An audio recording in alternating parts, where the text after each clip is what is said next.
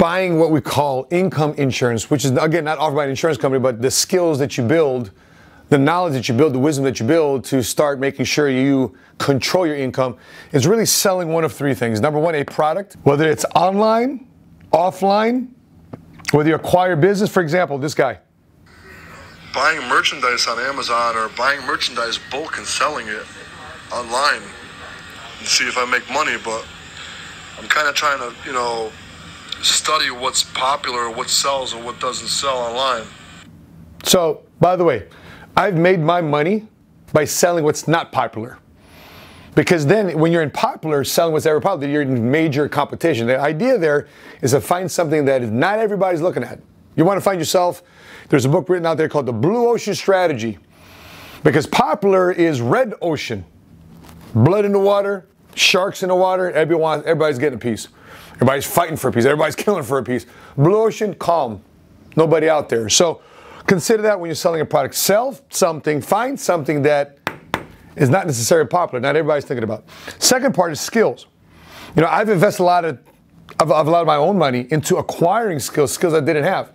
See, I had a choice. I could either go to college, and some of you guys are thinking, should I go back to school, masters, etc.? My situation was, let me invest into skills. Let me find out what other people are doing. Let me find ways I can give them value, so therefore I can earn some of their time. So for example, skills. There's a lot of things that I've invested in terms of finding what people are able to mentor me through and train me through and coach me through.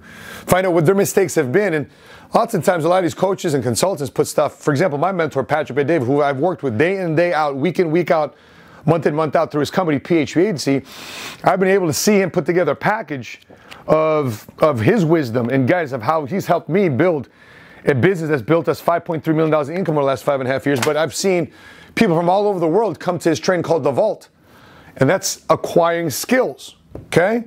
The third area, and by the way, once you acquire skills and you implement that and you create results for yourself, and you create for somebody else, now you have a marketable or maybe a highly paid skill set to train, mentor, coach other people to get profit, to avoid mistakes, and to therefore they can make money. The third area is finding something where you are volume-based, not just initial product, but something where you're selling a lot of, where there's a lot of margin or spread. Every time you sell this widget, every time you sell this pen, every time you sell something, there's volume. But here's the downside too. The way you sell a lot of areas is because you put a lot of ads in the paper.